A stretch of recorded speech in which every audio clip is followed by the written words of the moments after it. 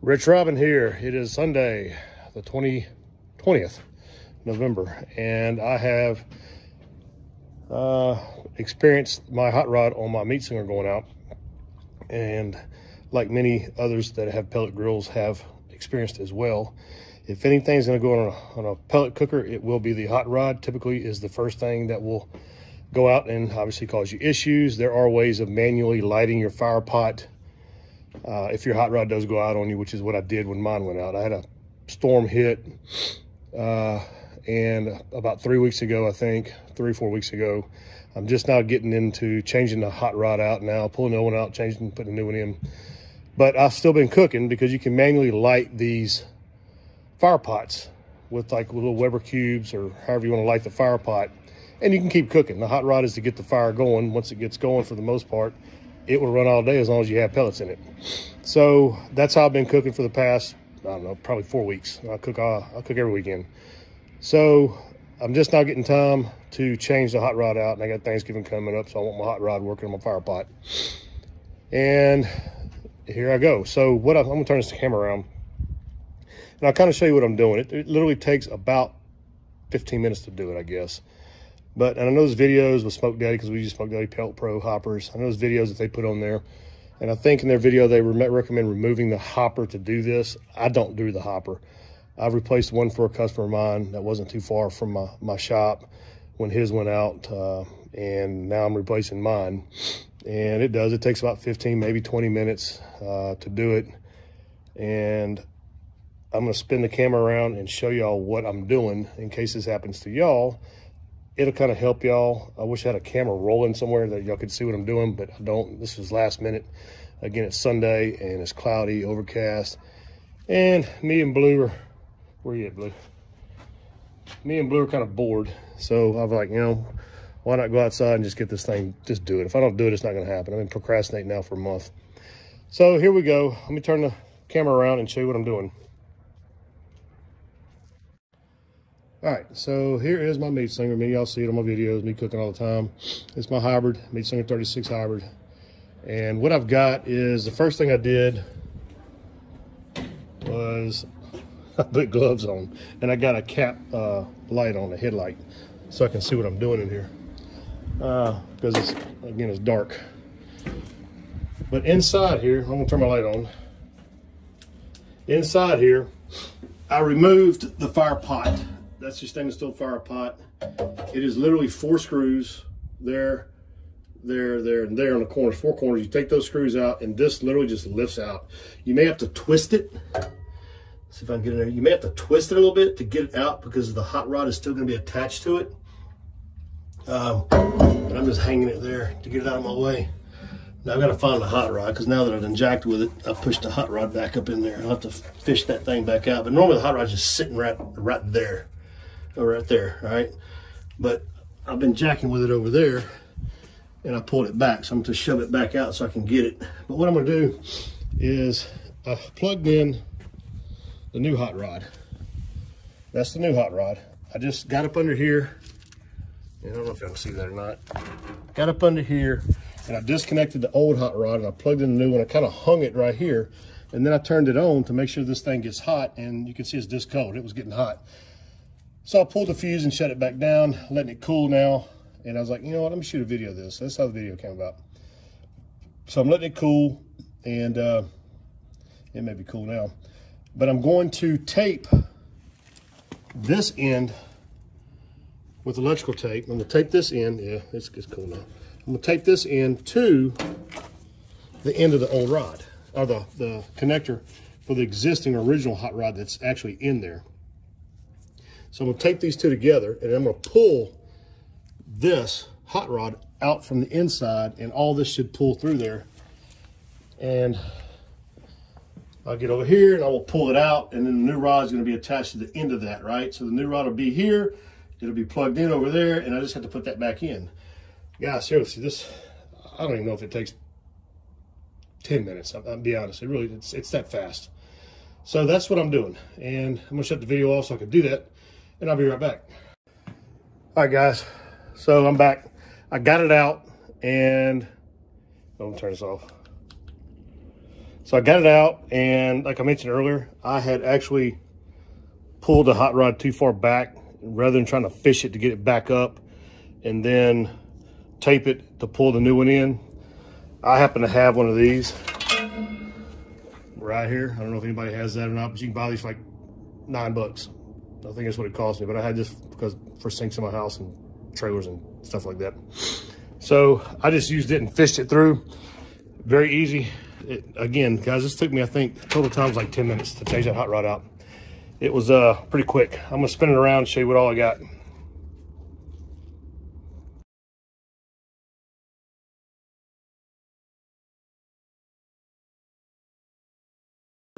Four screws on top of the fire pot, one screw inside there to actually remove the hot rod from the fire pot. And then you come over here, there's a little plate down here. Unscrew the 4 screws and this will drop down from the bottom there. And then once you get there, I don't know how much you can see, I want you to flip it. You can see everything under there. Once you get to, you can access it all easily. There's only one plug that you have to unplug, which is the one for the hot rod right there. That's it. And you can see where it runs through. Up there, there's the fan turning there. That's your hot rod right there, the wires. And make sure you run it through the holes that it comes out of. There's a hole there, there's another one over there, because it keeps the wires out of that fan. You don't want the wires getting in your fan, you'll tear your fan up. And then that won't work, you'll be replacing that. So one connector here, and that's it. You don't have to remove anything. You don't have to remove the controller, you don't have to remove the hopper, none of that. It's all that easily accessible. And again, 10 minutes and you're done. 10 minutes, man, you're done. You're up and running like I am now. All right, I'm back. I had to secure my dog for that doe. There was a 10-point buck out there too. I was, I don't know why I drive to Louisiana to go deer hunt when I can just shoot deer in my front yard right here, obviously. That deer don't know who he's playing with out here. I got the pit fired up too. Anyway, so I'm just putting everything back together now. Down there, I just put a couple zip ties on the wires. Just want to make sure nothing gets up in that fan. You can hear the fan going. I'm also going to go grab some oil, a little WD-40. I'm going to spray the fan shaft. Smoke Daddy recommends that you do that maintenance periodically, and while I'm in there, I might as well just squirt a little WD-40 on it, kind of clean out whatever dust, dirt that may be up in there, grease, whatnot, and lubricate it just a little bit, and keep my fan turning properly on its RPMs with a little maintenance. Again, this stuff is easy to do, and I recommend everybody should do this to their cookers. Is, you know, maintain them periodically. It's all it takes. If you do that, then you know these things will run fine for you. Otherwise, you wind up, you know, buying fans, motors. But it's electric, man, and you know, shit happens. Power surges, storms, whatnot, and but the good thing is they're so easy to work on. I mean, they're ridiculously easy to work on, and the parts are cheap. And again, if you got a Gator pit, you got a 1-year warranty on that hopper and all the components in it, so you're covered on that. And of course, you got your lifetime on the cooker itself. All that's on my website, so you go to my website and look at all that. And that's it, guys. I'm in that 15-minute shutdown cycle, and you can see, let me turn this thing around. You can see down there, it's already burned up my pellets and done. I'm gonna let it cool. I'm gonna come back with my shop vac. I'm gonna clean it all out. And it's gotten dark on me now. I was gonna clean my meat racks, but now it's got dark on me, so I'm not gonna mess with that yet. They're not that dirty anyway. I've only got one rack that I cooked on last time I cooked. Oh, a little advice too while I'm here, y'all, is if you're only gonna cook on one rack in here, like the other day I had like a brisket and I don't know, 4 racks of ribs. If you're gonna cook on that, remove all the racks below that you're not using, move those up top. That way you're not dripping stuff on the bottom racks that you aren't even using. And then you don't have to worry about cleaning those out, man. So, you know, if you're doing like I did, I had 4 racks of ribs and a brisket. I had them all in my rack about right here. I think I did a video on that. All in a rack right here. Take those racks out below, just move them up top. You got so much storage space in here, it's ridiculous. Move them up top, get them out of the way. So, you know, that's just less racks you got to clean out after that cook. Like I said, I've only got the one I got to clean. And I think it's this one, that one there. So it was here. So I moved it there so I could work down there. So I just got that one rack to clean off, and it was clean before, so I really just need to kind of scrape it and hose it with a water hose and throw it back in there and squirt some canola oil on it. And you know, fired up for Thanksgiving. Not sure what all I'm going to cook on Thanksgiving. I know I'm frying a turkey. I usually do racks of ribs. I don't have a whole lot of family coming in this go around. My family's kind of spread out now between my son and his wife's family and all that. But anyway, I'm digressing on that.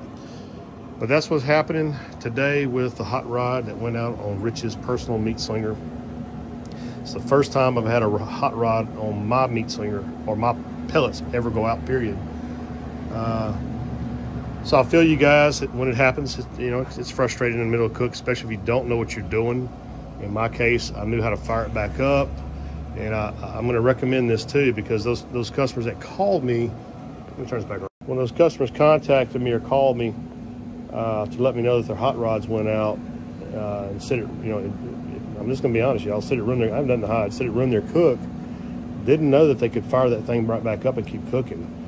Read the owner's manual that comes with your Gator pit. It tells you that. Read the owner's manual. I know nobody reads the owner's manual, but had they read the owner's manual, they could have finished their cook and not been frustrated and having to move their meat to another cooker or whatever it is they did at that time. Read your owner's manual, man. You got to read it, because had any of those customers that read that would have known, oh, I just fire this thing right back up.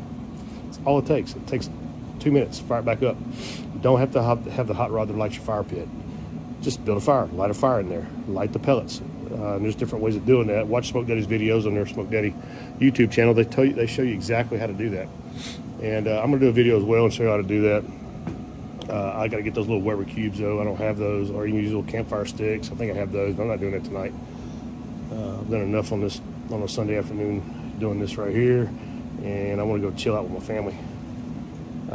Anyway, so Rich Robin, Meat Slinger 36 Hybrid, showed you as best I could, holding my cell phone on how to change that hot rod out. It literally takes you about 10 minutes. I said not five, about five, God dang it, about 10, 15 minutes to do that.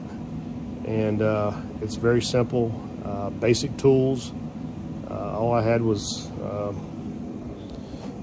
you know, I use these little Milwaukee things. I love these, but you can use hand screwdriver.